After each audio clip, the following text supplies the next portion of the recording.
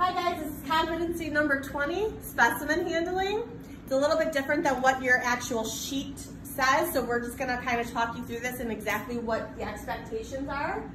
First thing that's gonna happen is the doctor is gonna pass off the specimen. He's gonna indicate exactly which side and what the specimen should be called when you pass it off the field. So Anna, this is a right abdominal cyst. Right abdominal cyst.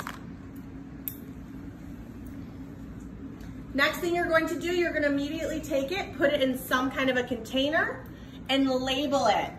Whether it's on a card, on your actual back table, does not matter, as long as you make sure you label exactly as the surgeon had indicated. Next thing you're going to do is you're going to take a pickup. No teeth. You are going to wet it, just dip it in saline. Go ahead and pick up your specimen. With your circulator holding onto the specimen cup, you are going to drop it into the cup without touching sides. Right abdominal cyst. You're going to repeat to your circulator, and then you're complete.